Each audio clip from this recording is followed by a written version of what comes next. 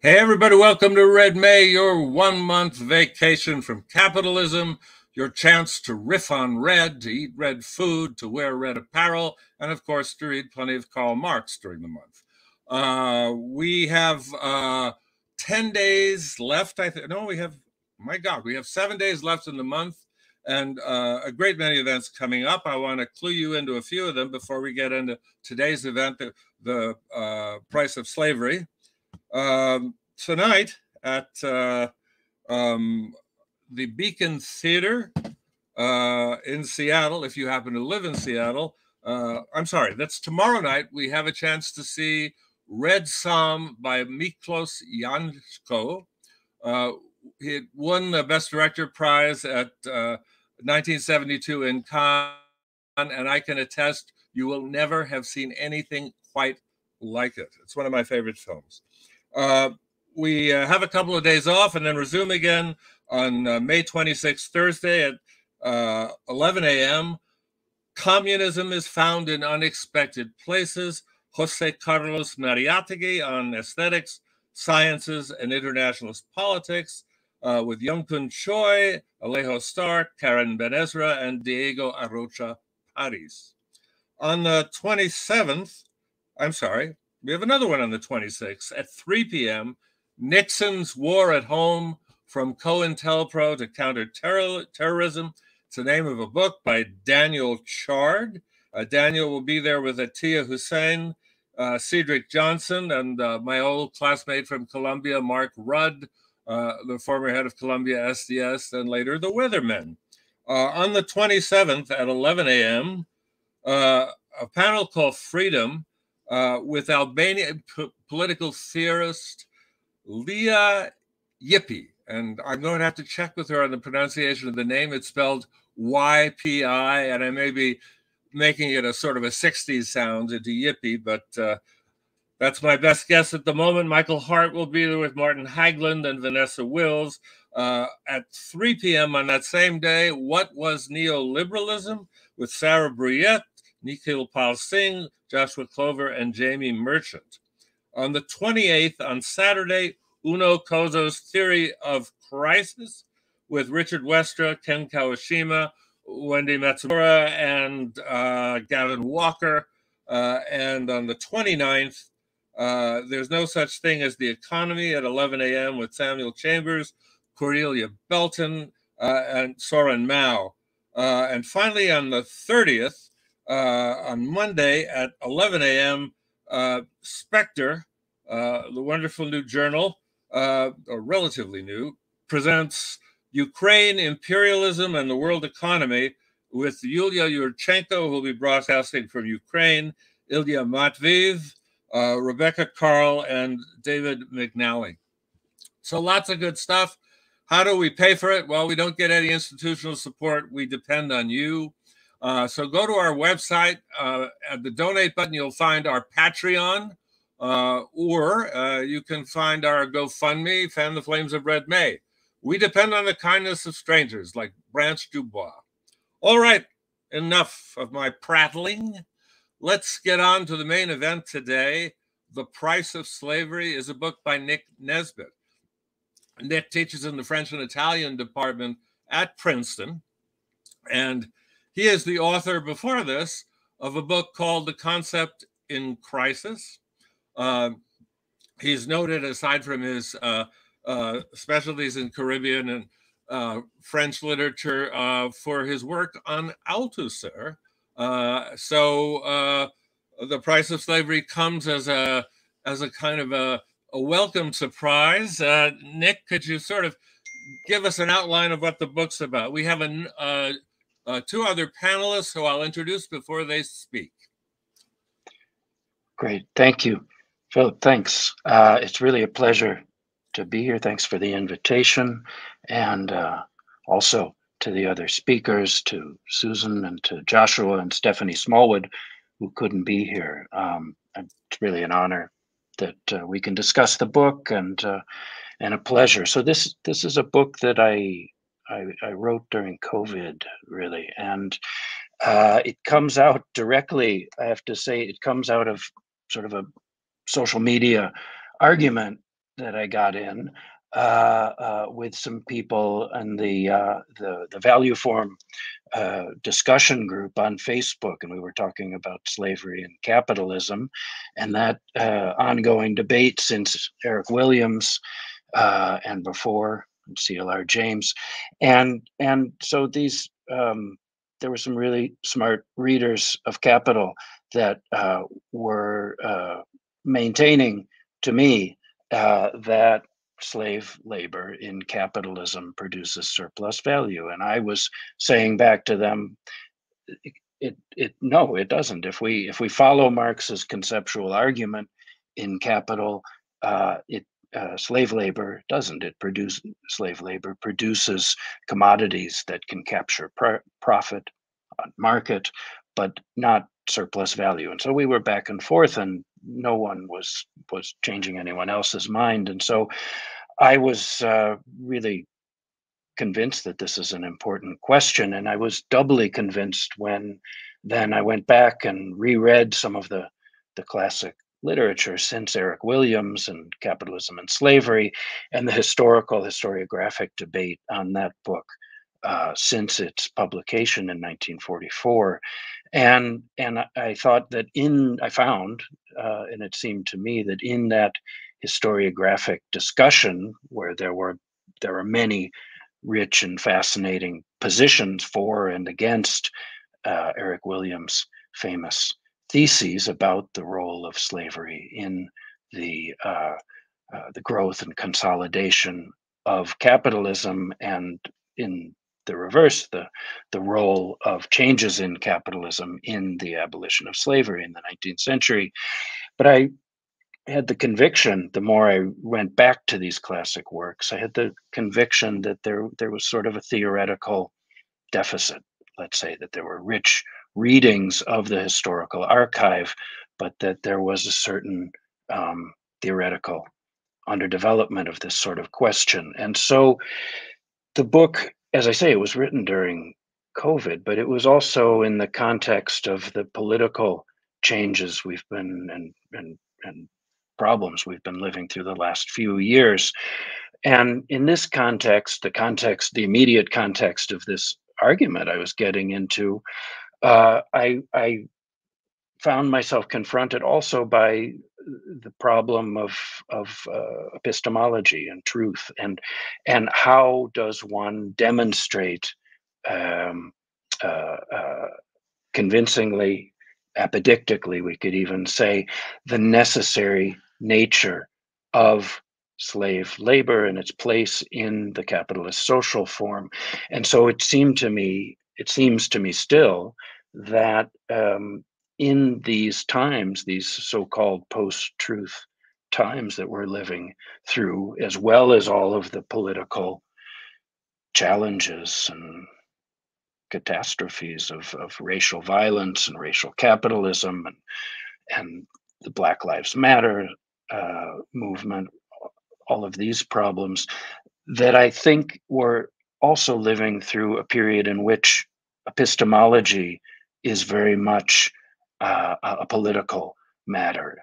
And so even though the book in its first half rehearses at a high level of abstraction Marx's arguments about the creation, the nature of surplus value, and its relation to slavery, I think very much that it's my conviction that these questions are really, in the period we're living through,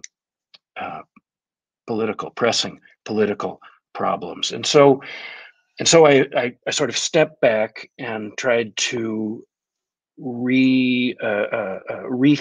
and reconceptualize and give a theoretical framework, make a theoretical intervention around the problem of capitalist slavery, which is to say, to try to systematically construct, theoretically, not historically, not phenomenologically, not in terms of the lived experience of plantation slavery, nor in terms of the narrative reconstruction of archival documents, but theoretically to try to construct this object, capitalist slavery, which is already to name following Eric Williams' initial argument. I mean, Eric Williams' book, one of the reasons why it's such a momentous intervention is already encapsulated in its title, Capitalism and Slavery. And that conjunction in that very simple title that he had to fight very hard for to retain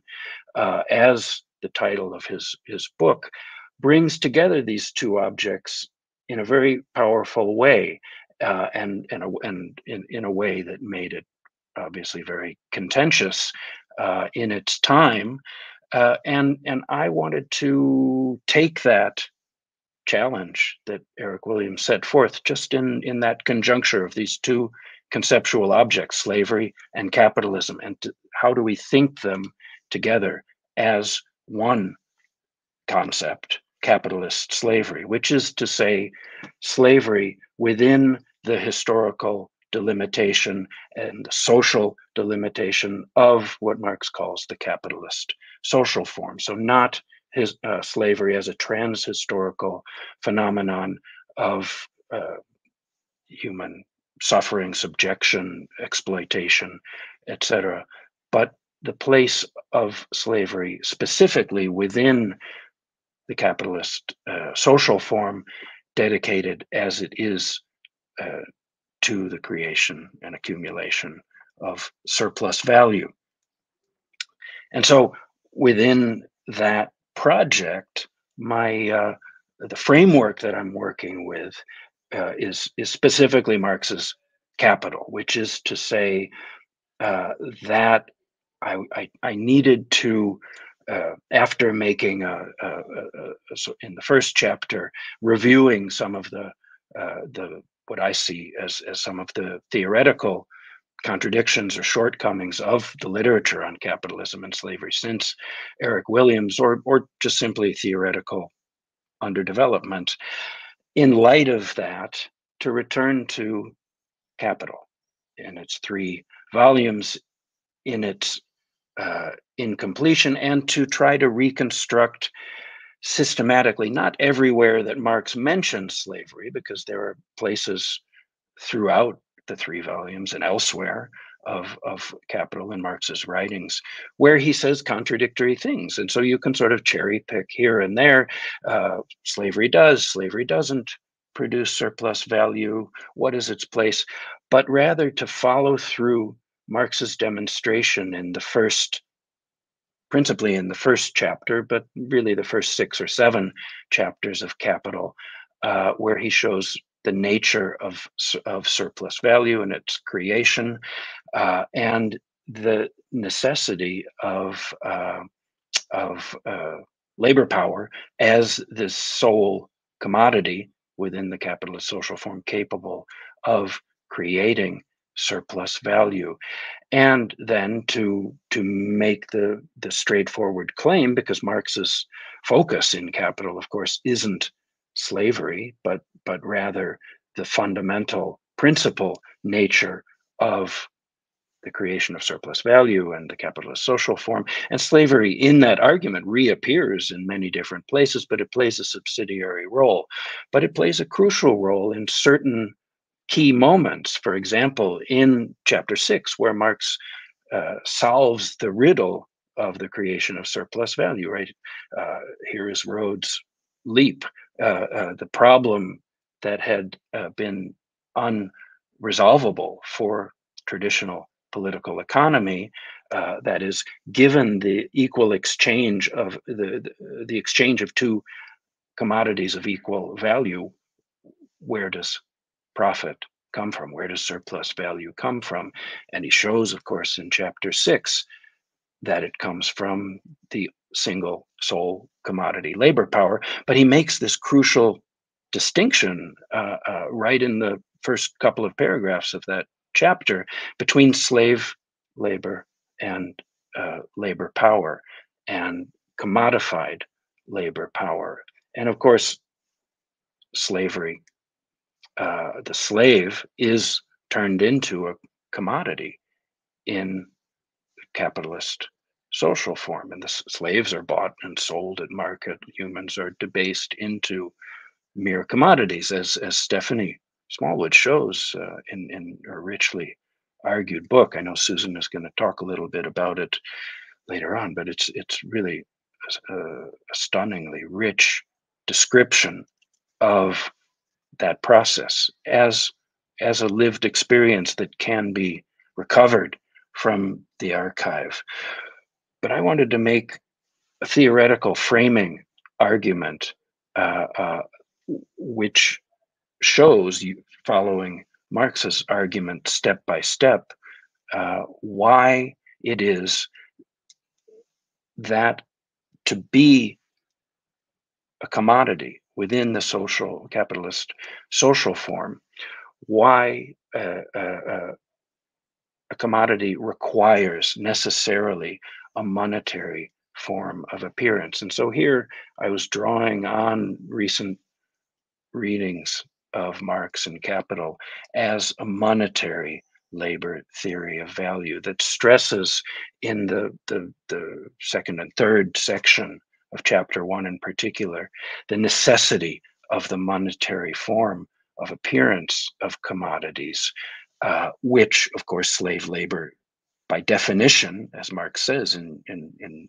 chapter 6, slave labor can't have a monetary form of appearance. Only the slave has a price, not the labor. And so that distinction, to argue and show in what's hopefully a convincing way, required following Marx's argument step by step and linking that argument more systematically than he does at each step to the case of slavery. And then the conclusion being that in the capitalist social form, slave labor is because it doesn't possess a monetary form of appearance, it can't take on a commodified relationship with all other commodities in the capitalist social form, by definition, essentially.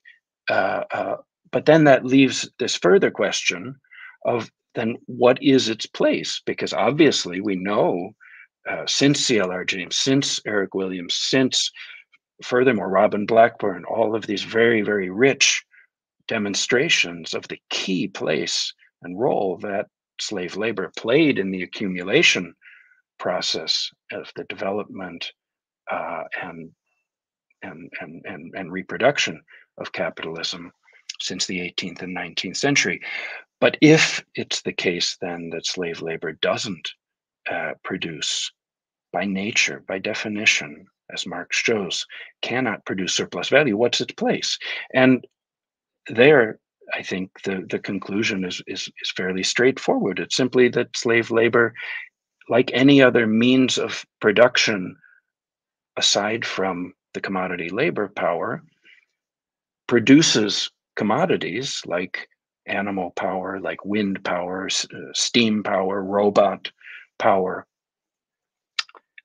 produces commodities that may or may not be capable of capturing a profit at market, but without them themselves, that in that production process having produced surplus value.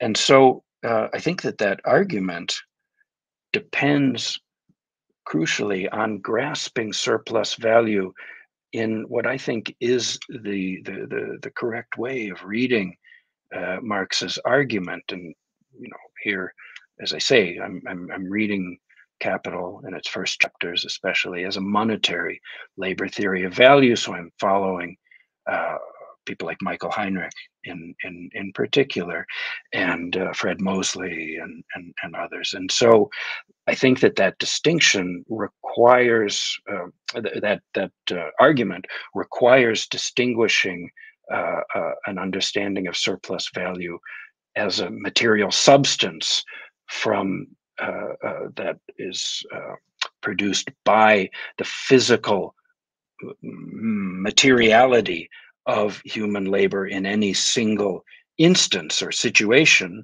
or material form, versus what I think is the correct relational way of understanding surplus value. That surplus value, unlike material use values, cotton, sugar, the labor of slaves or windmills or robots, but exchange value, which is a relational instance and requires a relationality such that commodities can enter into relation with one another, and that relational process, the capitalist social form, is defined, I think, by Marx in the very first sentence, first paragraph of Capital, as a generalization of commodities and commodified relationships. So not simply the exchange of one commodity for another, but in a situation where there is a mutual and general and even universal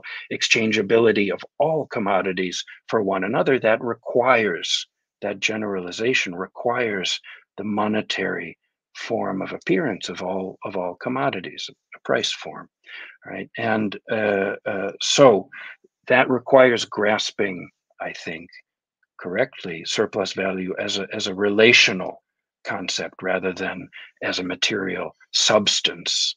And then, so let me just encapsulate that. Let me say the book is divided up into two parts. So the first part I've described just now, which is this theoretical reconstruction, sort of a literature review of the literature on slavery and capitalism. A second chapter that's trying to theoretically reconstruct Marx's systematic demonstration of the nature of slave labor and its place as within the capitalist social form. And then the second half of the book is, we could say, maybe a series of case studies within Caribbean, the Caribbean context. And so there's a chapter that addresses, returns to C.L.R. James's Black Jacobins and tries to argue that James, that he had an approach. I was trying to look at C.L.R. James not as a work of Marxist humanism, which is the obvious way to read it, and James's the context of James's mid-20th century Marxism is obviously a Marxist humanist one, in addition to many other original aspects.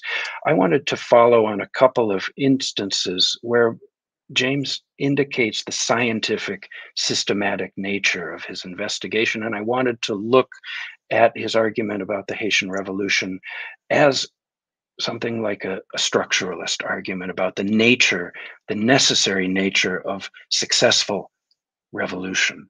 And so I try to reconstruct that and try to twist James into this sort of Althusserian mode of reading him against the grain.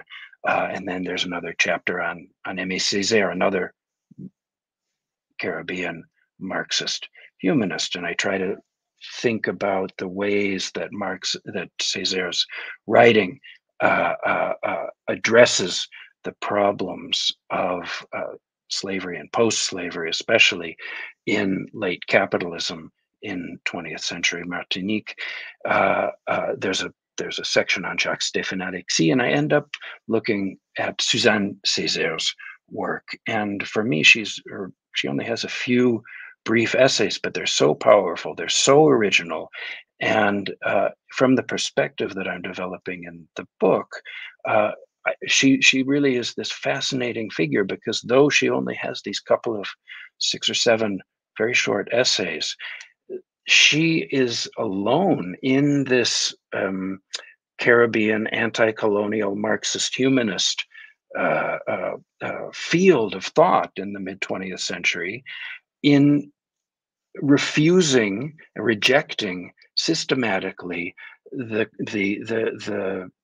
call for industrialization, for example, the call for wage labor for everyone as an unqualified good. And she takes a step back from that, and she's not arguing systematically, of course, the way that Marx is in Capital, but she refuses simply to call for more industrialization, for wage labor, for all colonized subjects as a necessary good and a goal. And she calls that into question in a way that I think is very original and very powerful and very visionary. And so Suzanne Césaire is this very important figure in the book. And just to wrap up these comments here, so I really want to hear what Susan and Joshua have to say and to open things up to discussion. I don't know if we can bring up the image of the cover, and I just make one quick comment on it, because I think if this is visible for people, this is the image that I took for the cover of the book, and I've been looking at this image for 25 years since I first found it. It's from a banknote.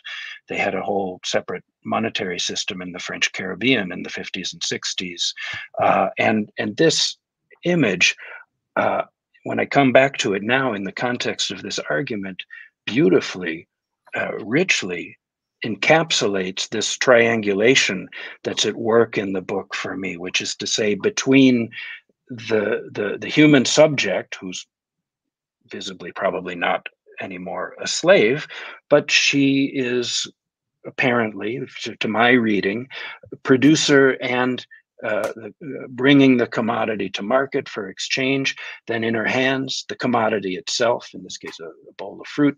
But the third element that I'm really emphasizing in the book is this monetary figure of the monetary value, the value form of this commodity that she's holding up for exchange, the 5,000 francs or 50 nouveaux francs. And so I really like the way that this image, in its sort of ideological naivete, maybe, beautifully frames this triangulation at work in the production of commodities that I'm emphasizing in the book. And so maybe I can leave it at that. There's more to say on the Haitian Revolution and events and labor and social form, but I think maybe we can just leave it with that image. And I'm curious really to hear what Susan and Joshua have to say. Thanks. Well, the ghostly voice introduce Susan here. We're happy to have you. Susan teaches at Cornell, and she's the author of many essential books.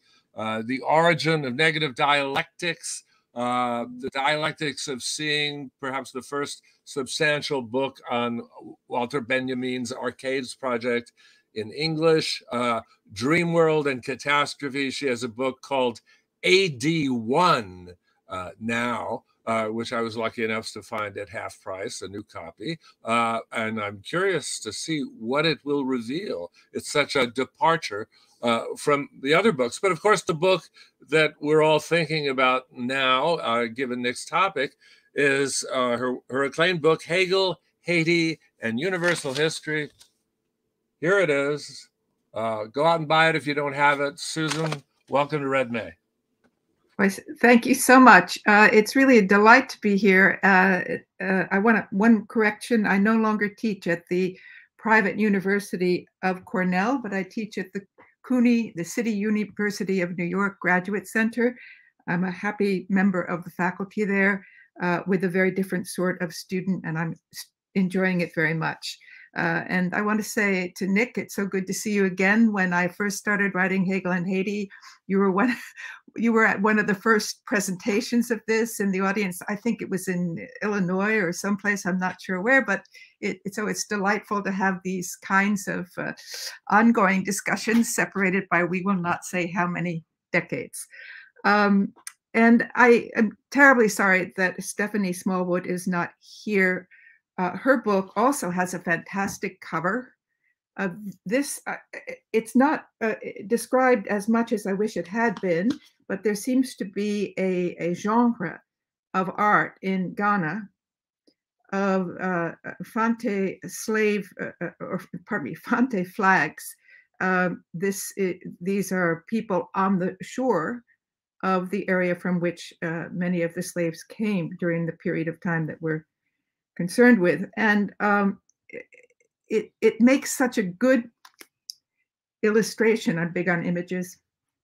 A good illustration of one of her major points, which is that the flag, that is the country of belonging of those people ripped out of kin and social relations in Africa, did not have some sort of continuous historical experience in the New World, but it was an absolute rupture.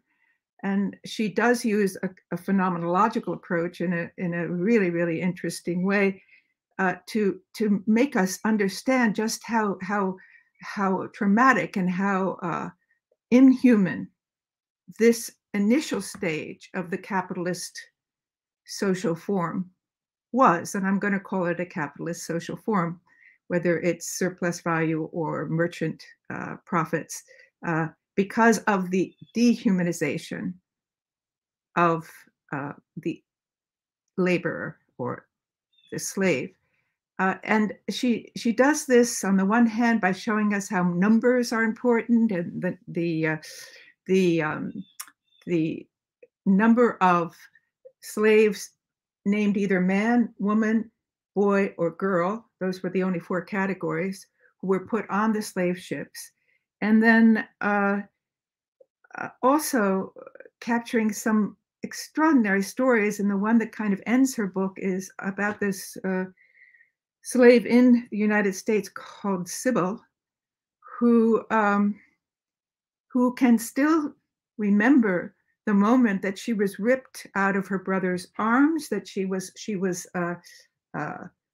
torn, literally torn from her social belonging to be put on a slave ship. And even to that day when the story was told, she understood herself to have been lost from that relationship, and that her brothers were still looking for her. I mean, it's an enormously deep, it's not just phenomenological as a method, but it's deeply, deeply effective. And I myself felt in Hegel and Haiti that the idea of a continuous tradition from Africa to the New World was much too optimistic a picture, but she really gets at the heart of that inhumanity. And that inhumanity, whether it's classical, capitalist labor form or not, is perhaps the necessary prerequisite for the capitalist relationship at all. I really do recommend her book. And she does deal with what she talks about as a social form of capitalism. It was a form of expansion of means of production that had agency, had increase. Africans were made to buy more Africans. In other words, the profits from Africans and slave labor bought more Africans. And this is the double inhumanity when your very slave productivity creates more slaves coming to the Caribbean. So this is, it's a story that is not so much at odds with the effectiveness of any Marxist account of slavery, but it lacks the theoretical rigor of Nick's book. And here, here we really are in methodological territory. I am quite willing to say that Nick has nailed the classical Marxist, I'm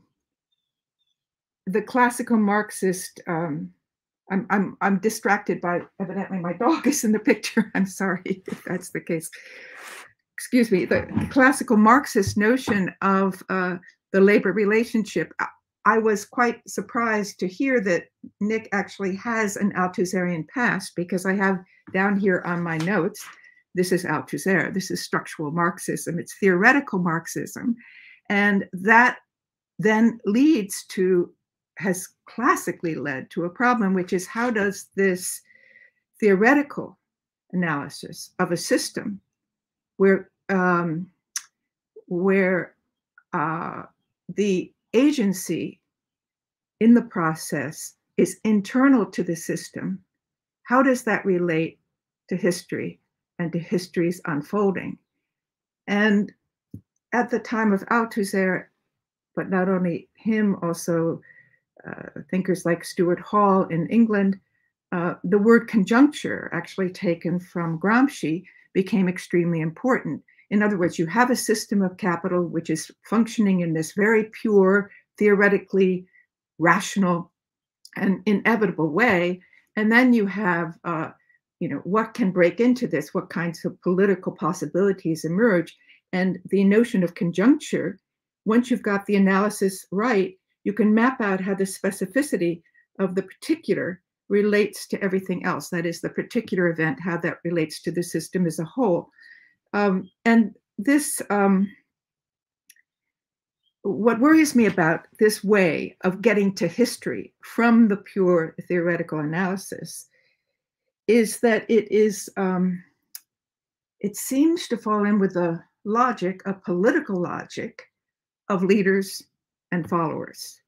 It's Leninist, let's say, not Stalinist, but Leninist in its understanding. When you understand the conjuncture, when you have that kind of insight into how the theory is coming into contact with the actual historical moment, when you are there, then you can lead strategically and tactically in the right direction and cause the revolution to happen. So the politics that comes out of this in the classical Marxist, the classical Althusserian description of the system of capital, it seems to me is still an unanswered question by Nick.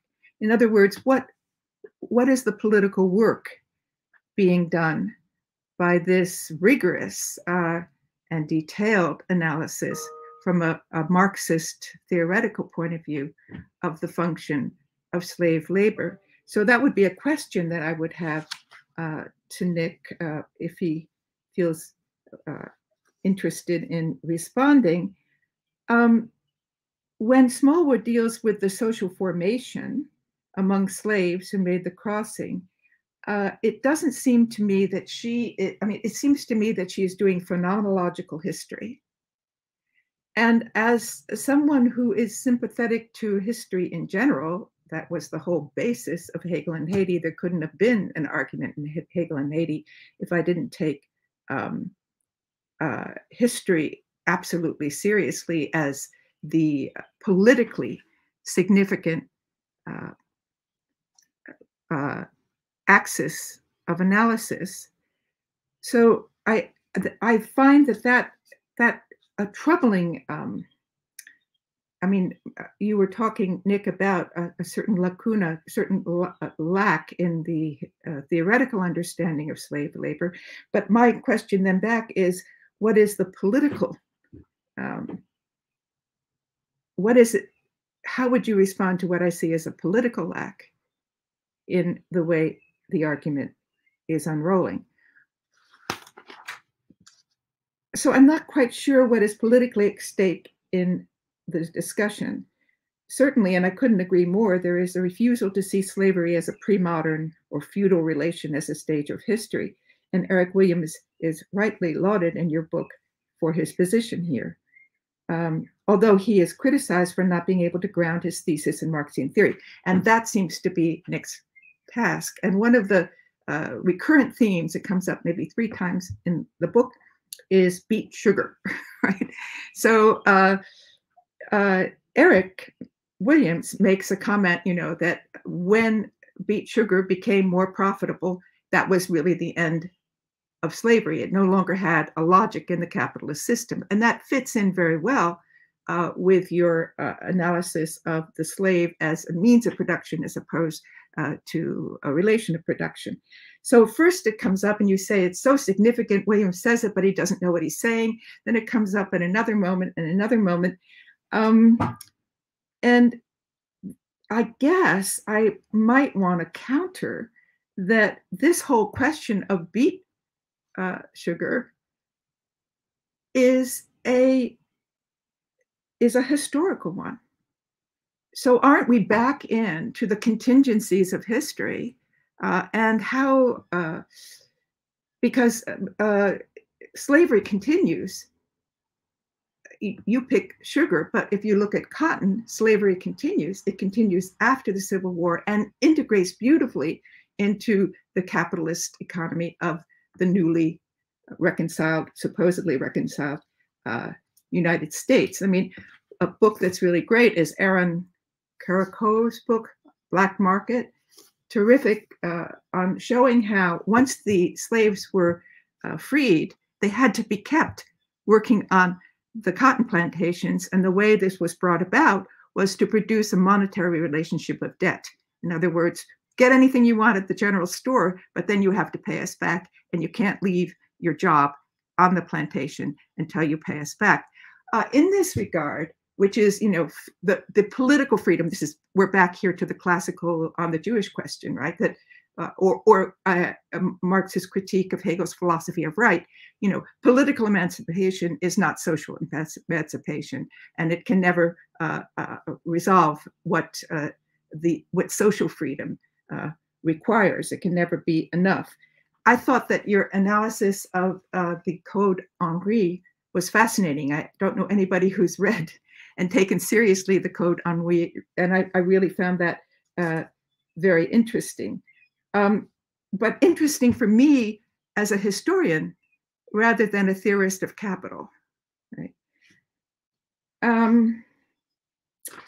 So then I would say,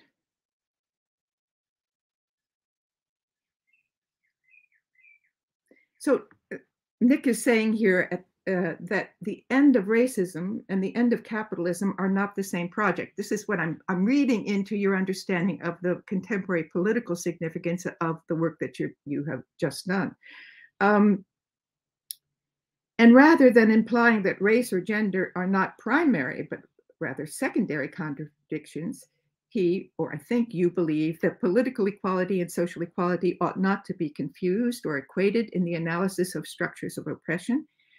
You don't use these words, so perhaps you're not saying that. But I think it is important insofar as there is a great discourse that you hear in media, certainly, by Black media presences who talk about equality as, I want to be as wealthy as any white person. So there's this very uncritical understanding of what that capitalist relation is all about. So I see that as operating here. And so I don't want to take too much time. I'll just say another book that I find really important from a historical point of view is Manu Karuka's Empire's Tracks. I don't know if any of you have run into that. Indigenous Nations, Chinese Workers, and Transcontinental Railroads. I find this extremely interesting. It's just 2019, I believe. It's extremely interesting because it shows how all three of these working groups, or not worker, all of these oppressed groups, politically and economically oppressed groups, function together to create the historical event of a transnational railroad. So that these were different experiences of violence, different experiences of exploitation, but simultaneous, and all of them were necessary for the consequence, the historical consequence, right?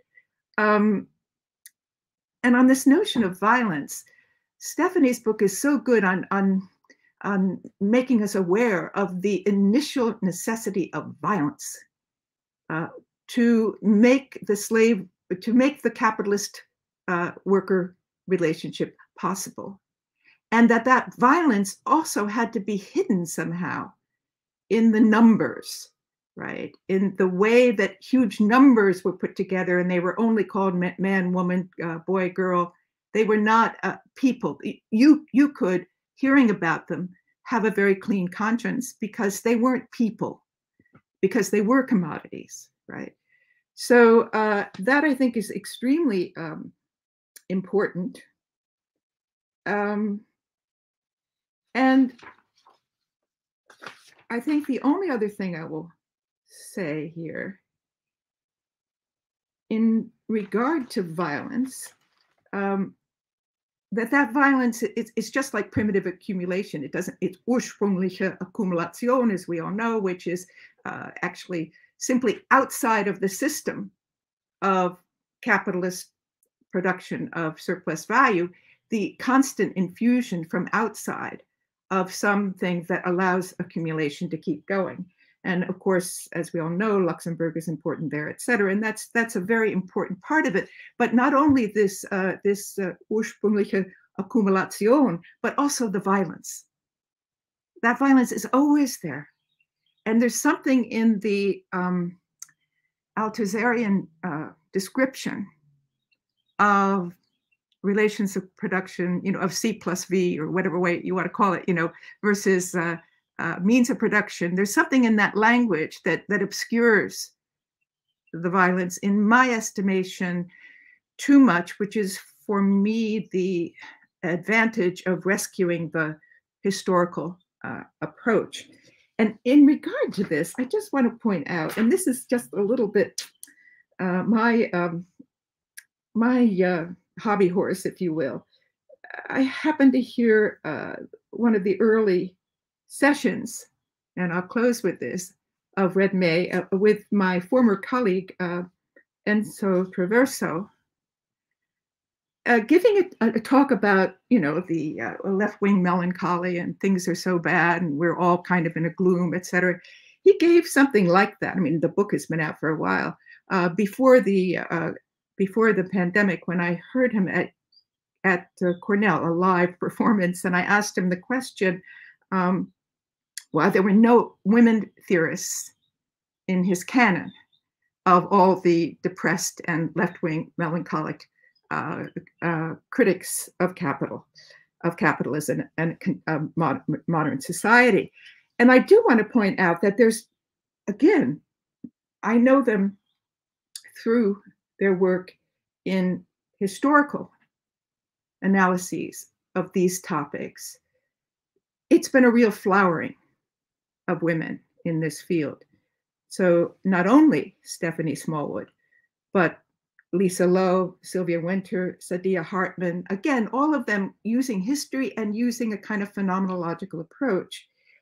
Or someone like Jennifer Morgan, who has a new book out talking about numeracy or statistics. Again, this idea that if you make numbers out of these inhuman relationships, you can somehow allow yourself the luxury of sleeping at night. Or Laila Khalili's works on container ships, because there is a way that this slave trade turns into a modern form of capitalism. And not only her book, but one that's underway right now by Charmaine Chua, Chua, which has the working title Logistics Leviathan, which sees the whole logistics revolution in the global trade contemporary as a counter-revolution, and talks about, and so we begin to see, Alan Sekula could be put into that mix. We begin to see that a slave trade isn't the end of the capitalist relationship. It goes on in very interesting ways. As a historian, I would be interested in that story as well. And I guess that's about all I have to say. You do have Césaire in there as your Suzanne, as your woman there at the end, and I very much appreciate that. But you do say that she is a Marxist humanist, and therefore she misses the significance. This is, of course, Althusser's critique of Marxist humanism from Sartre to his own time. So I guess my most serious question to you is, what political work does this return to a kind of neo-Althusserian concern for the specificity of the analysis do. And I do this with enormous solidarity because I know, Nick, that we're on the same page on a political sense. But sometimes I have trouble following that thread through your wonderful new book. Thank you.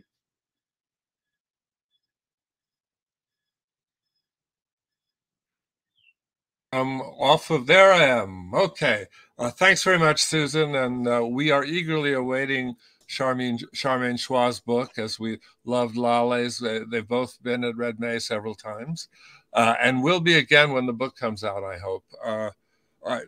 I neglected to mention a very curious coincidence that this week the New York Times is starting a 1-week in-depth portrait of Haiti, where it's radically revealing the results of which radical research has discovered for many years, namely that Haiti, we have a case of reparations in Haiti, only it went in the wrong direction.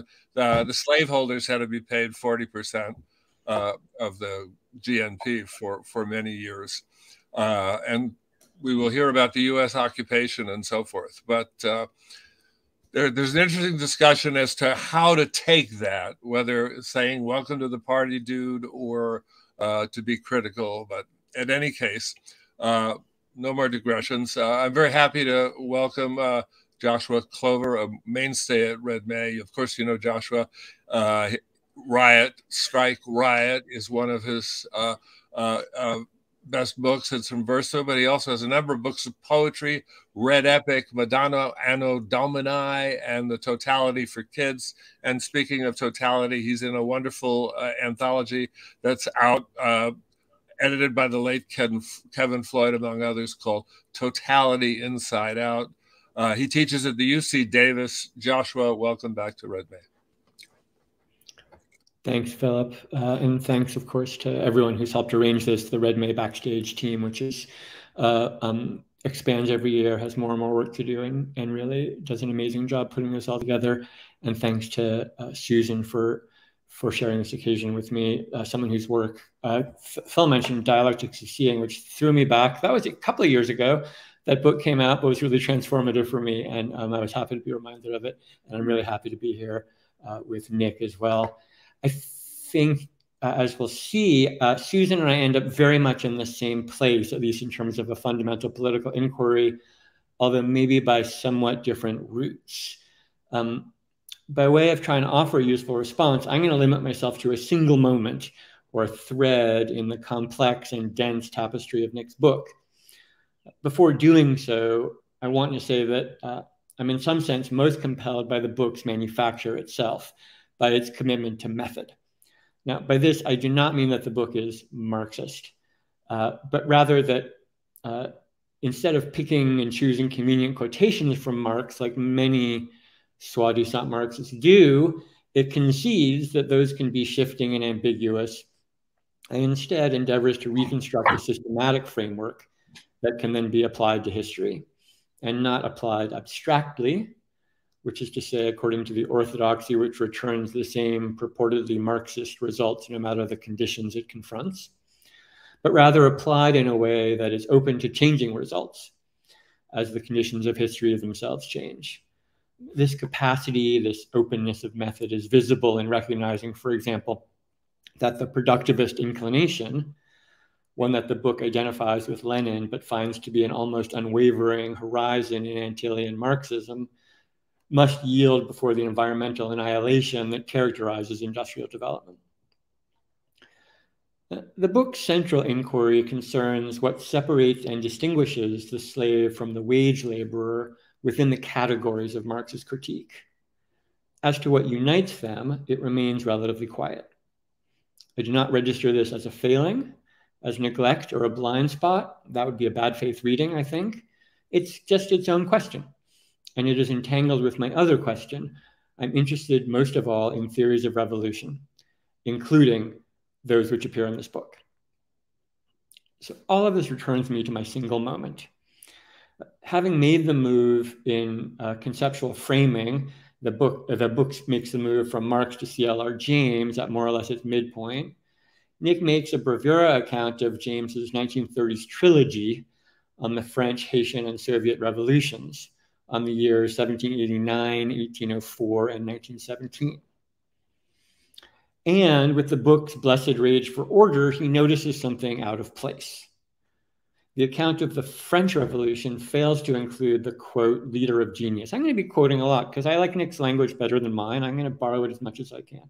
The French account fails to include the leader of genius. 1789 is thus a headless revolution. Correspondingly, quote, this analysis is undoubtedly the weakest link in James's general notion of mass revolution. After all, the book wonders rhetorically, is not Robespierre precisely this figure of genius structurally equivalent to L'ouverture and Lenin? And so the book suggests that James might have returned to this matter and changed his verdict on this missing moment of leadership. The oddity here is that James, in actuality, did something like the opposite. Given more time, more historiographical knowledge, and a broader historical trajectory to examine, James backed away from the leader of genius in general. And in specific, the case of L'ouverture in 1804, revising and arguably reversing his own 1938 stance in the Black Jacobin between 1963 and 1971. Nick's book does not conceal this fact. Rather, it simply disagrees. Asking the question, what should James have done? It answers, quote, quite simply, he should have shown that the general notion of successful mass revolution was identical in the French, Haitian, and Russian cases alike. Now, this formulation clarifies that what is at stake here is not fidelity to a leader of genius, nor to a thinker of genius, but to a theory of revolution. What James abandons, re the Haitian Revolution, in the years between 1938 and 1963, is the belief in, again I quote, a leader of genius is necessary to focus the anonymous and even unthinking passion of the masses, or more simply, a Leninist vanguard theory that James originally finds operative, although certainly not identically so in the Haitian and Russian revolutions. And this abandonment, in turn, and here I must quote at length, arguably enacts the gesture of theoretical simplification characteristic of such leftist thought, the reduction of social conflict to the binary opposition of a shapeless mass and an oppressive state apparatus, a conflict and struggle devoid of mediating resources, leaders' parties' ideas that would modulate and focus this conflict. In 1938, James thought otherwise. In place of this theory of leftist spontaneity, the first edition of the Black Jacobins offers a detailed analysis of the political struggles in Saint-Domingue, if not those in France, in all their enormous complexity. End of the quotation. In short, rather than demoting L'ouverture, James should have advanced Robespierre, but not for the sake of consistency. Instead, he should have done so by way of turning more, not less, toward revolutionary vanguardism. Now, I personally am unconvinced that the revolutionary theory of a Leninist vanguard is more complex or subtle or nuanced than an attempt to understand what is sometimes called spontaneism, as it has been argued from Rosa Luxemburg to Fanon to W.E.B. Du Bois' account of the Black general strike in Black Reconstruction. But the point is not that either revolutionary theory is superior in some abstract transhistorical sense. Rather, there is a specific historical question here. It can be asked in many different ways. One way, the way I'm going to attempt, is to ask what might have changed between 1938 and 1963, or 1971, beyond expanded historiographic information. What might have changed materially in the world in ways that might inflect James's reevaluation of L'ouverture, which is to say, according not to me, but to Nesbitt, his theory of revolution.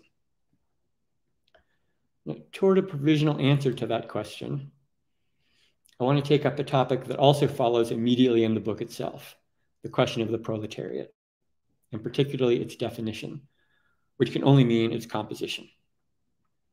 Now, I have not the time to take this up in the detail that it deserves. Suffice to say that the book worked through a number of possible understandings of the term, attending to the fact that there are not only pre-capitalist definitions, any citizen of the lowest class in Roman society, those whose only activity is to produce offspring, but also multiple definitions offered even within the mature Marx. These include, notably, competing definitions in adjacent chapters of Capital, and not just adjacent, but decisive. The structurally oddest feature of Capital Volume 1 is that chapters 25 and 26 are adjacent, even though they stand at the greatest distance both logically and historically. Chapter 25 summarizes the consequences at the far end of Capital's process of self-undermining production of non-production, as proletarians are expelled from wage labor by compulsory productivity increases.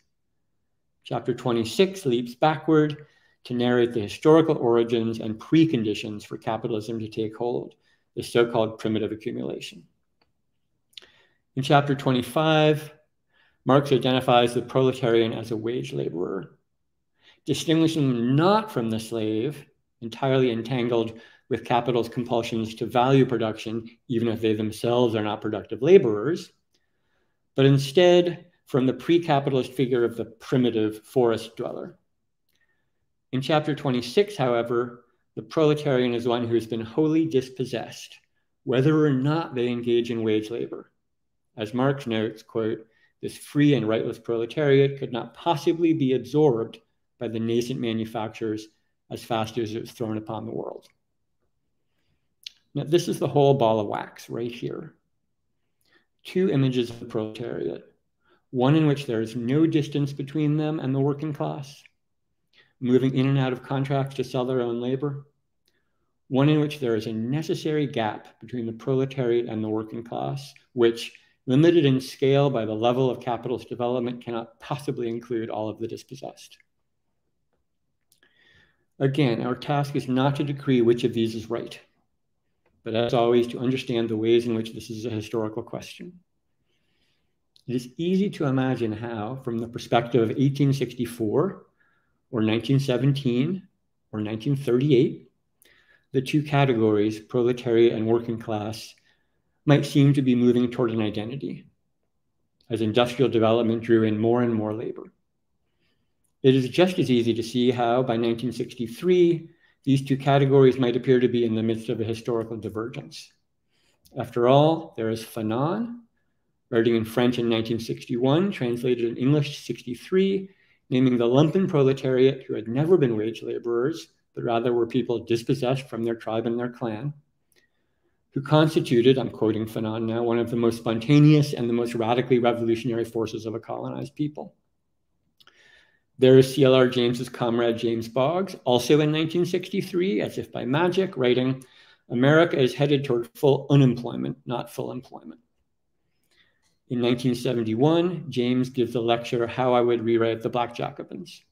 A year later, Gilles Dauvé writes, here's an extended quote, "If one identifies proletarian with factory worker or with the manual laborer or with the poor, one misses what is subversive in the proletarian condition. The proletariat is the negation of this society. It is not the collection of the poor, but of those who are dispossessed, without reserves, who are nothing, have nothing to lose but their chains, and cannot liberate themselves without destroying the whole social order." I'm almost at an end, but some summary is in order. While it was never the case that the proletariat and the working class were one and the same, there were places and moments wherein it was plausible to imagine that condensation. Collapsing the two categories has certain implications for a theory of revolution. It supposes that a proletarian revolution is a working class revolution, with all the implications for ordering that follow. It separates the wage laborer from the slave politically, with the same abstract force of political economic categories that reduces humans to variable or constant capital. But if this is the case, the Haitian Revolution cannot have been a proletarian revolution, for it was certainly not working class, certainly not conducted by those who earned a wage for selling their self-possessed labor power. It was, however, a revolution of the dispossessed, a revolution of those without reserves. In this sense, it was the great proletarian revolution of its time. And in this sense, it bears a rhyming relation to struggles of the present, of the era that we might start in 1963 or 1971, or the long crisis more broadly, reaching a recent acme in the summer of 2020, a period in which the divergence of proletariat from working class has become not just self-evident, but arguably the central political fact of our era. It is worth noting that this divergence is racialized and gendered, that those discarded from the circuits of the formal wage, as well as those never included, are more likely in the West to be non-white, non-citizens, not guys. But it is not one against the other, proletariat versus working class. We can register one as a subset of the other, a revolutionary category that can join the wage laborer, the slave, the dispossessed native, and join their children's children's children. This proletariat, those without reserves, far more resembles what this book names the shapeless mass of what it correspondingly names spontaneism. I am not sure these are the terms we would all settle on, but I am sure that what such language wants to name is that which characterizes the most intense and widespread struggles of the present. Those which I think that history asks us, if we apply our methods with care and seriousness, to recognize as our present spaces of revolutionary potential. Thank you very much for the chance to respond. I look forward to the ensuing conversation. And I thank you everyone for joining us. Nick, Susan, and Joshua. I think before I ask some questions or take them from online, Nick, why don't you take a moment to respond to Susan and to Joshua?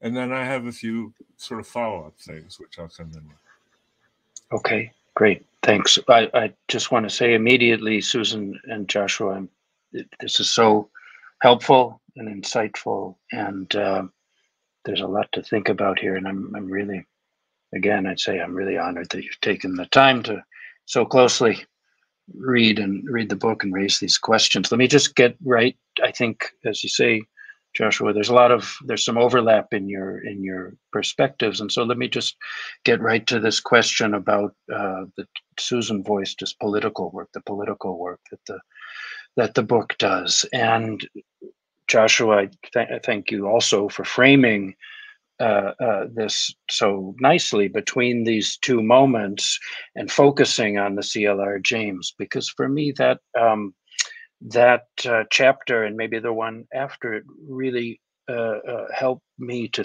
think about. Now the book is there and it's its own thing, and you're helping me get a little distance from it, and this question then, the political work that it does. I think Susan, you mentioned Althusser, and I have been reading a lot of Althusser in the last decades, but I think the person that I'm really have been working with in the last decade is Spinoza, who's sort of behind this orientation and this in many ways. One way is this trying to work on the sort of a systematic demonstration, even not more geometrico, but systematically, and to see how that systematicity of argument, of demonstration, is at work as what Macheret, for example, has called a positive dialectic in Marx, not just in Spinoza, but in Marx, not a negative dialectic, not Aufhebung, but not in terms of existence and history, but in terms of demonstration. But another way that Spinoza is mixed up in all of this for me is the political, and I think that the James, the way that I'm trying to read James against the grain, is I think I can understand a little better in this light, which is if we think about Negri's readings of Spinoza, for example, to think about the Haitian Revolution as an insurgency, as the power of the multitude. And I think that's something that immediately is very powerfully articulated and evident in the Black Jacobins. But I also tried to link that up without, bringing it to Spinoza, but to link that up with this systematicity of argument that I was gesturing toward. That is really an undercurrent. Maybe it's just something that I'm making up or making out of CLR James. But in any case, I try to get a lot of mileage out of this scientificity of revolution.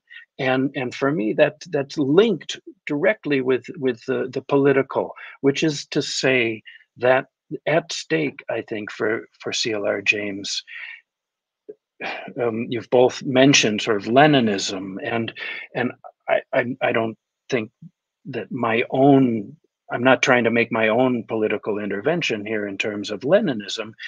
In this case, I'm trying to simply follow James, who in 1938 was very much a committed Leninist. And one aspect of that argument is this necessity, as he sees it, of the either the great leader or some sort of a theoretical focalization of a mass movement. And so what I wanted to do, I think, was to try to articulate those two dimensions together that are so powerful, for me anyway, in the Black Jacobins. The one is more evident. This sort of insurgency of the multitude, I think, is something that's prefigured in a very powerful, brilliant way in James's analysis. But what's less noticed is this sort of systematicity of his demonstration and analysis. And of course, he's not the way that Marx is doing in the first chapters of Capital. He's not making a highly abstract conceptual demonstration step by step of the necessity of the form of revolution, but he makes these comments along the way that I think are systematic, and he wants them to be.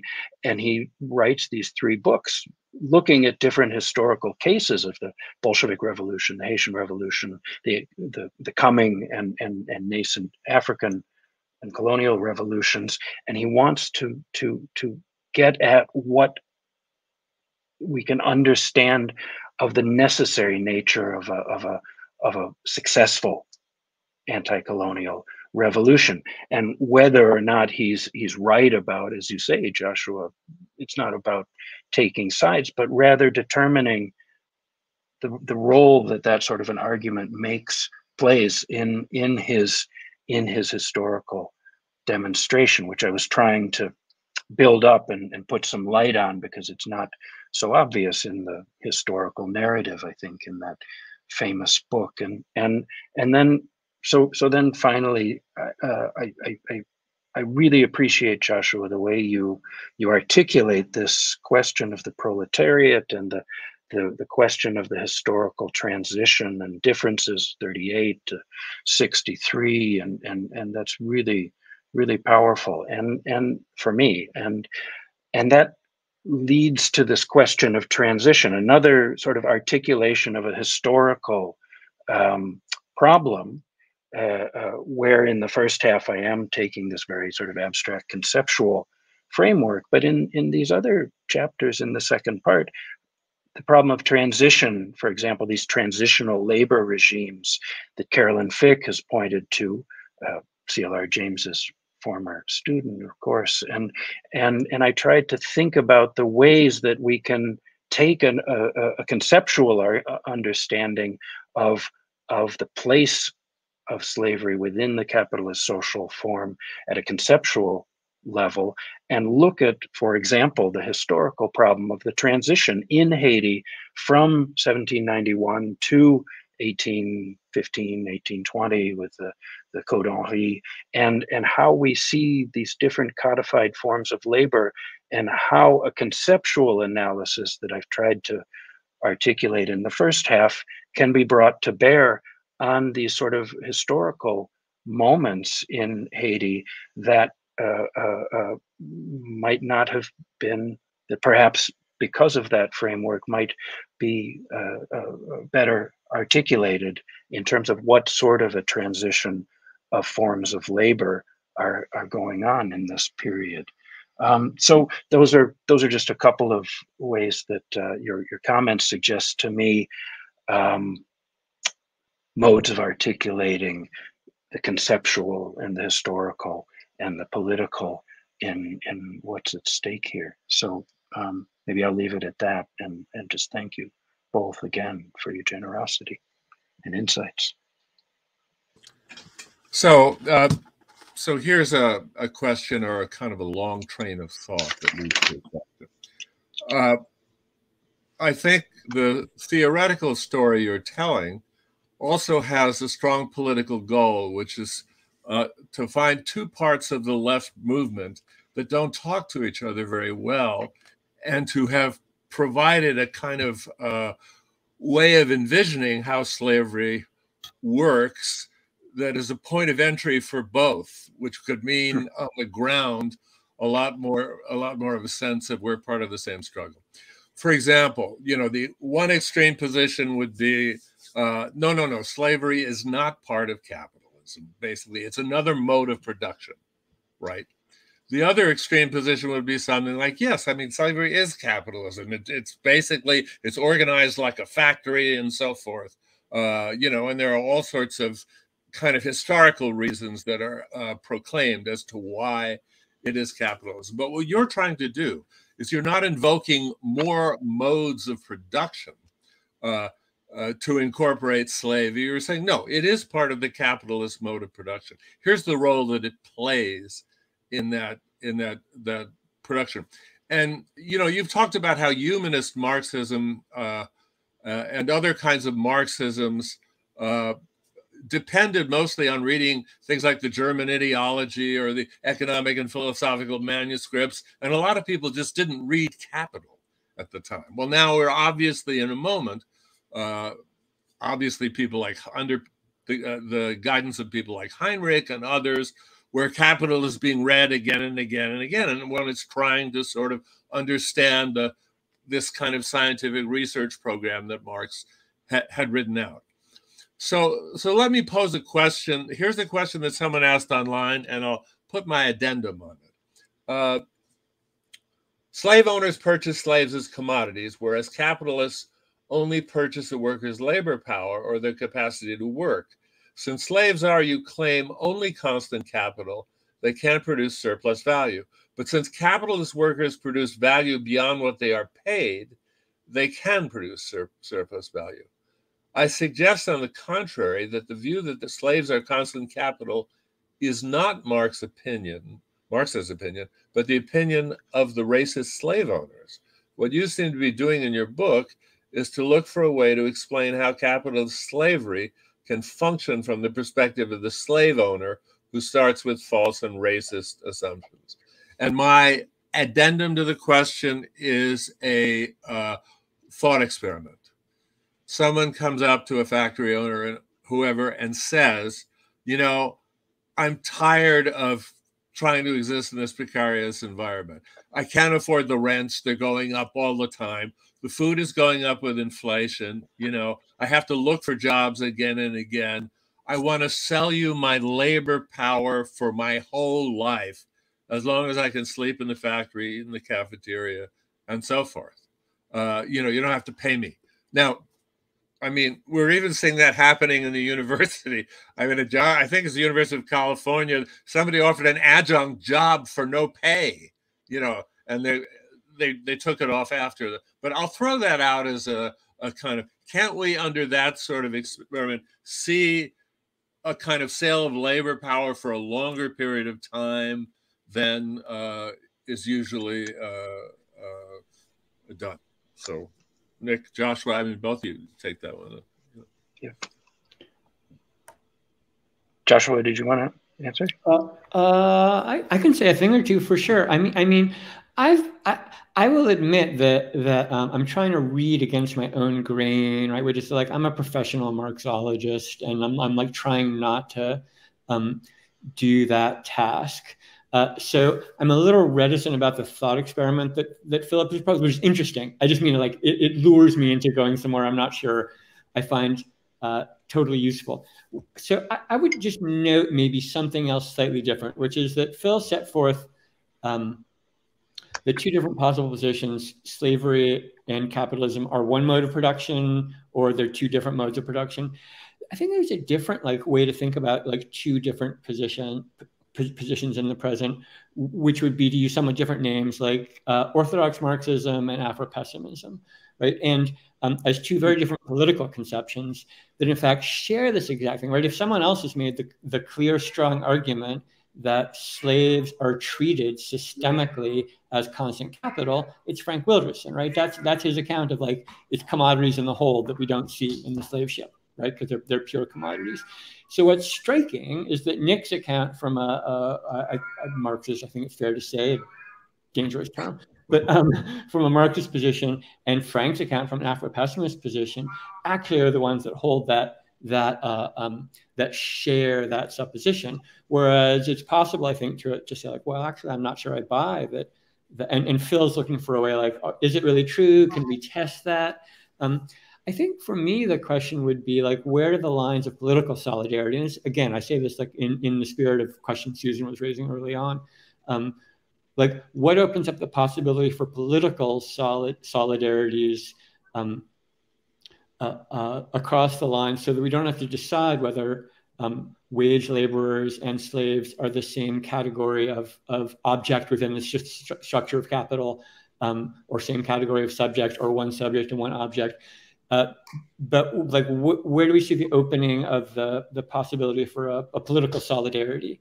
And I would sort of keep on wanting to turn it back to that question. And even within the framework of Marxology, or whatever, or the categories that Marx uses in his critique of political economy, I still think we can hold on to this idea of being dispossessed, or being separated from your own capacities, right? In the way that the slave and the wage laborer differently, but both share the category of being separated from their own capacities through compulsions, different kinds of compulsions, but still real compulsions, right? And the sharedness of that dispossession by the compulsions of value extraction, I think, sort of wash away the Marxological questions of who's producing surplus value and who's C and who's V, and allow for political solidarities, and that allows for revolution.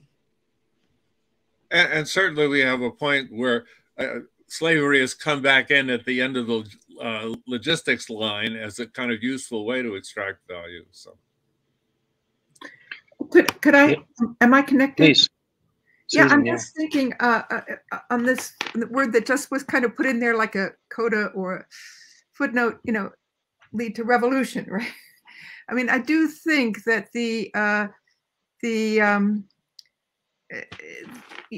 part of the political question, right, is what we can mean by revolution today. And that's where I find, by not unpacking that, in other words, Nick, I want you to write a book that will clarify and systematize this notion of revolution in Marx or without Marx or whatever, because as I say, if the revolution is that women and Blacks get to be anchors on TV, yes, that's a revolution in a sense. And even Fox News has got to do it, right? So there's a way that this equality, even social equality, understood particularly in the monetary form of equal pay for equal work, or if you're a soccer player or whatever. I mean, that is a social form of equality. It's not just political emancipation. It's a social form of equality through the monetary form. And, I've heard it argued that that's a precursor. First, we have to go there, and then the revolution happens. I've heard it argued way back by Della Casa, whatever her name was, and the two Italian pamphlet that came out, that the reproduction of labor is an unpaid expense, which if it were paid, i.e. housework were paid, wages for housework, the name of the folder was, or the pamphlet was, if they were paid, it would break the back of capital. I mean, I also think one might go to it from another direction, but I'm not sure how, and maybe you've thought of it, or other people who have, which is from where, Nick, you position your political stance several times throughout the book, which is this industrialization leading to destruction of life on the planet, you know, which I do. I mean, I'm convinced that Anwar Shaikh was right in the 1970s when he argued at the New School that the falling rate of profit had hit zero. So that in a certain sense, the monetary form of capital's accumulation hides the fact that it's all coming from the outside, that it's all primitive accumulation, because you can't, you're getting rid of laborers. So if you're getting rid of laborers with the with ports becoming worker free, you know, how is that going to generate more V of variable capital in making M prime? It's not going to do it. So I'm thinking that but it would take a totally different notion of revolution, and I get little glimmers of it sometimes in certain places, but to me that's now the unthought category that your book and this discussion would leave me with. You know, in a certain sense, you know, crack capitalism, and aren't we glad that we are now on the brink of another global recession or depression? We could get excited about that, but you know, it always hurts the people it shouldn't hurt before it gets to the problem, right? So I'm just wondering, in this kind of moment, where in a certain sense, it's too historical for you to go back to an Althusserian thing. So I'm arguing for history on one level, but on the other level, I'm thinking that historically we may be in a very, very different position. So my short question to both Joshua and Nick, and Phil, if you have an answer, what is revolution? Well, there's one good thing that I think Nick brings up, makes in his book. You know, I agree with what Joshua said before, but I want to make one argument for one Marxological abstract point, and that is for the notion of left Ricardianism and value form. Essentially, Nick points out that I think it's Aimé Césaire as a deputy was essentially working towards a society where capitalism and industrialism was still working full bore, but it was just redistributed the right way. And whether it's market socialism or some other version of, I guess, left Ricardianism, the virtue of Heinrich's theorizing, I think, is to point out that you can't just leave the market in place and expect everything to sort of not register all the shocks, quakes, volatility, and so forth that late capitalism brings. You can't just leave money there and not figure out to deal with the mystery of money. So it's not sort of crazy abstract Marxist theorizing. It literally has to do, what do we do if you don't want to reproduce the first cycle of socialism, where we are Stakhanovites building better industry and so forth, plus we're in a climate change world. So that sort of moment has to be integrated in to the history on the ground, which is certainly taking the lead of where we should go. But we must bear in mind that particular notion. There's something else that comes to my mind. Thank you. Thanks, Philip and Susan and Joshua. Another question that this brings up for me is the question of crisis, right? And there was a really good article I was just reading the other day in the new issue of HM on these two positions on crisis that this article, for me, very helpfully places.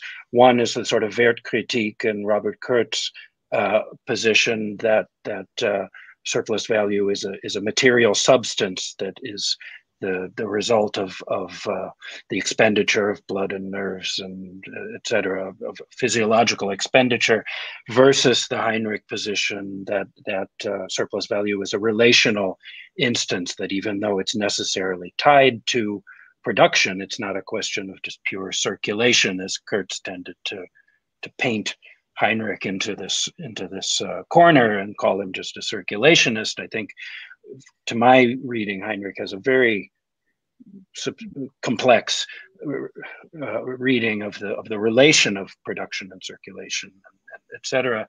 But it's a relational reading, and I think that for me one of the questions then, because what's at stake in those two readings is the problem of crisis and the problem of where Kurtz had this sort of necessitarian absolutist reading of the necessary impending collapse imminently of capitalism because of the elimination of living labor, etc., as this tendential necessity. And I've, in my own thinking, I've very much changed camps, where a few years ago I was really tending to see things in that way, and I'm much more convinced by this relational understanding, which argues that there are so many different counter tendencies that are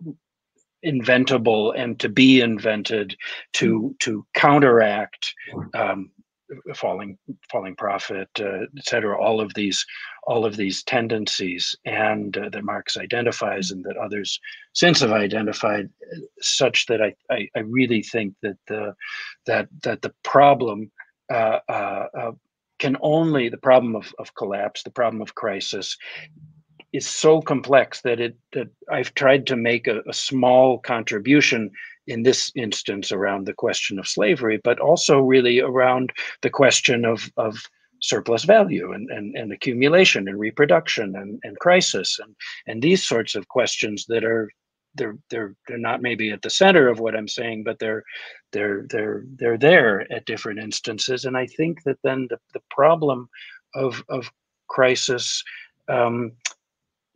again, for me, it's important to try to get some theoretical clarity for myself to approach the question of crisis tendencies and necessity versus counter tendencies, and all of this stuff is so complex that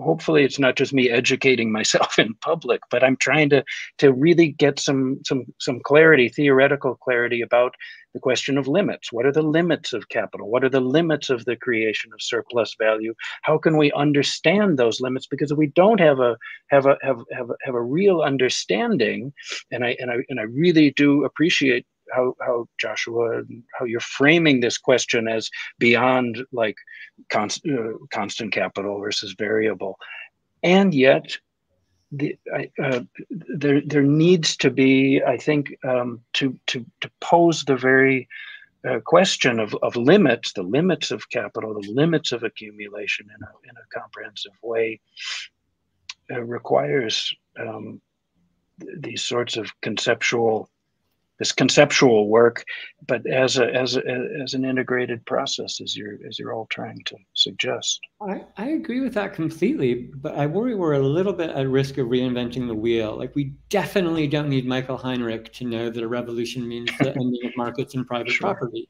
right? And that if we preserve markets and private property, the wealth is going to roll back downhill to the people who have the private property, and so on and so forth. Like, I profoundly do not need Michael for that. Michael's a brilliant reader of Marx and a careful reconstructor, and that is the last thing I need him for, is to make fundamentally obvious points about the structuration of capital and how it reproduces itself. But I'll also say, like, the other thing we're at risk of reinventing the wheel about is, like, I agree, this question of like the nature of crisis and how it works, and the falling rate of profit that Susan mentioned, and the crisis since the 70s, which I referred to in my talk, right? The long crisis, like, we need to integrate that thought, but there's actually a lot of work on the fact that our conception of what transformative revolutionary struggle would look like in a context where you can no longer be pro-developmentalist for environmental reasons, or because there's no more surplus value to get from it. Those are clearly the two limits, right? The two limits of the end of capitalist growth and the limit of environmental annihilation. And confronting those two limits, which have like empirical bases, right? Like, we can have fairly extended debates about theories of crisis, and none of them will change the fact that the percentage of humans on the planet who do not have a formal wage contract continues to increase. And so the divergence between the working class and the proletariat continues to increase. Like, no theoretical discussion can change that fact. You know, Mike Davis's book is clarion on this, among others. So we don't need to puzzle those things through. These things are simply true. We can no longer have a vision of like jobs for everyone, because that's the end of the world. And we can, and so we have to have a vision of a revolutionary struggle that doesn't pass through. Sorry, I'm getting a little passionate here, but you know, the coffee's kicking in.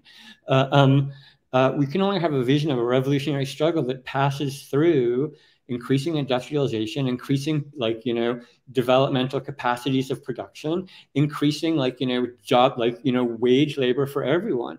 The most telling moment for me in Nick's book, with which I disagreed, and there were many moments I agreed with, was the reference to the trajectory of Aimé Césaire's career as a democratic socialist communism. There is no such thing. There's democratic socialism and there is communism. The question of whether one leads to the other might still be open. But the collapsing of those two categories, one of which wants to continue with a productivist mode and a workerist mode and things like jobs programs, and one of which wants to end the labor relation entirely. Like, we must not do that if we're going to think about Suzanne's fundamental question of what revolution means in the present. And that is, she's right, the only goddamn question.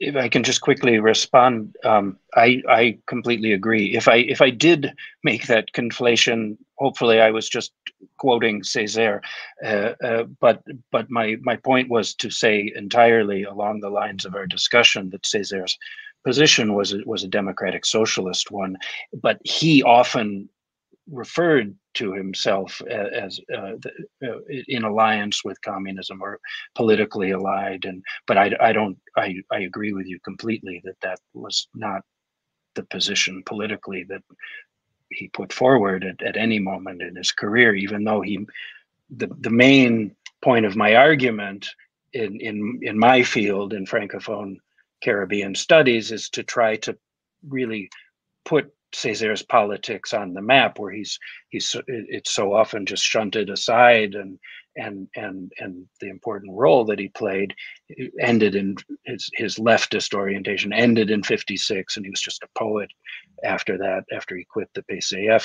And I really wanted to show substantially, now that all of his political works are published, that's just not the case. And so, you know, over 50 years of public political life, he said a lot of things about called his political orientation a lot of things, but I totally agree, Joshua, with your take. Oh, sorry, what's the title of your book from Césaire? The title, well, it's not done yet. It could change, you know, it's still subject to change, but it's called Two Problems, Two Limits to the Rev. And it begins from the Césaire quote about how Western civilization has bequeathed us two problems, the problem of the proletariat and the problem of colonization, and then takes up the question of whether those are different, whether the colonial relation and the capitalist relation are fundamentally different or fundamentally integrated. So it shares a great deal with your book, which is one of the reasons I was so grateful to have a chance to engage. Well, I think this is probably a good moment, unless we solve the tactical problems of revolution right here in the next 10 minutes, which, if Joshua has another cup of coffee, it might happen. I think we should probably let our audience take a rest, and our moderator, who's tired after 20 days of this. And I really want to thank everybody. I do enjoy listening to all of you so much, and I hope we will see you all again at Red May, perhaps even in person, if it ever becomes a embodied festival again. This is our third year of 6 online. Who knew? But hey, and everybody out there watching, we do have a hiatus for a couple of days, but we go into our last week next week. Go to www.redmayseattle.org. and you can check out our schedule. I know Joshua's going to be back in a panel called What Was Neoliberalism? And with Nikhil Pal Singh, another Red May regular, and Sarah Bruyette, and Jamie Merchant, who's here for the first time. If you've never read Jamie Merchant, do go to Brooklyn Rail. His last article in there was sublime. And Susan, thanks for coming. Maybe one year we'll get you on critical theory, unless you've left that in the rear view mirror. Maybe we all should. I don't know. AD1. That's no. It's actually year one, a philosophical recounting, and I just want to say one thing. I've only written one book. I've just written it about different historical conjunctures, and this one's on the 1st century. But doesn't matter. Same book. So if you've read one, maybe we could compare AD1 to the first year one of the revolution, as Victor Serge calls it. Well, lots to think about. Thank you, right. everybody, and enjoy the rest of the day. It was great to see you. Thank you Great all. to Bye, see you everyone. all. Thank you so much. Yeah, Bye-bye. thank you. Thank you all.